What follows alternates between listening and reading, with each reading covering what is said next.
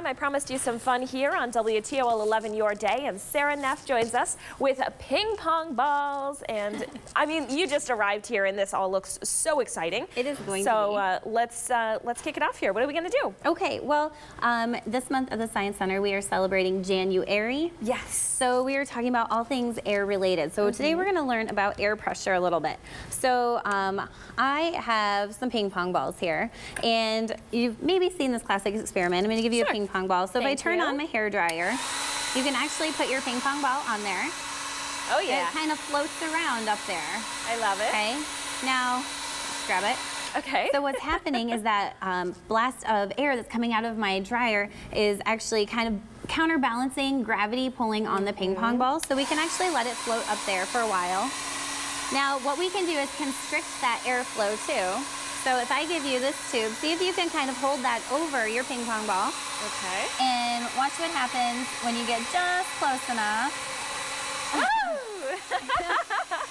That was fun. Yeah, so as we constrict the airflow through that tube, it's actually accelerating our ping pong ball through the tube, and it kind of shoots it out the top. Wow, cool. Okay, yeah. And coming from the hairdryer, it's got to kind of be a column of air in that form as well. Okay, so great. let's change a variable. I'm going to give you a bigger tube. Love okay, it. and we'll do the same experiment again. So go ahead and put your tube on there. Okay.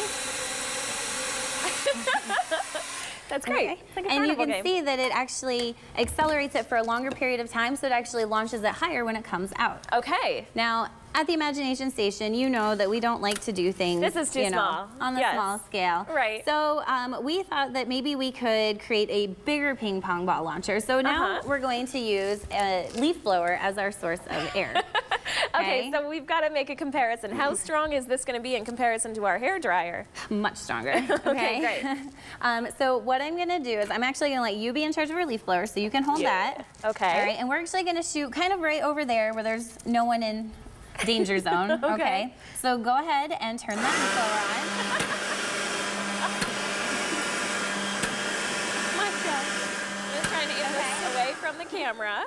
Okay. So they are shooting out at an incredible speed because what's happening is that airflow is coming through our tube. It's actually pulling that ping pong ball with it and accelerating it out the front. Excellent. Okay. Now I have also put together something for like a bit of rapid fire. We're locked and loaded here. Because I thought that this would be cooler than what I'm doing, just shoving some ping pong balls in there. Okay.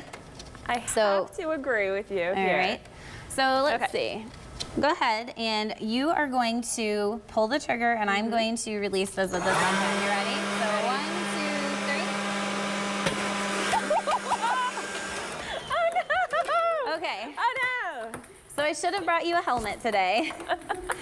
But that's okay, because this was kind of our prototype. Okay. Okay, and so sometimes those things happen. It's not a big deal. It's part of being an engineer. I love it. Okay. Okay.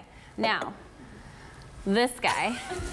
Wow, are these gonna fall on me now? This is not. This is 100% all ready put together. Yeah. Okay, but you know what? I think we need like a target, something to aim at. I agree, because that is a lot of ping pong balls, and we don't want those to go to waste. Okay, so what should we aim at? So I think Chris Vickers over there is looking suited up and ready. He's got a bucket and a face mask, so he's lucky. Yeah. Any disputes happening in the Weather Center here are going to come to fruition right now. We're going to have to leave this here for you. Okay, so we're doing the same thing. We're going to have that rapid moving air shooting through our front column, and then we have kind of a gravity feed happening. So these ping pong balls are going to fall down, and that air is going to pull them and then push them out toward Chris. Okay. Okay. Are you going to help me aim this here? I can help you, because this is pretty ginormous. Okay, I know. We're all over the place. Okay, are you ready? Are you ready, Chris? I think he's as ready as he can be. Okay, ready? Here we go. Yep. 3, 2, 1.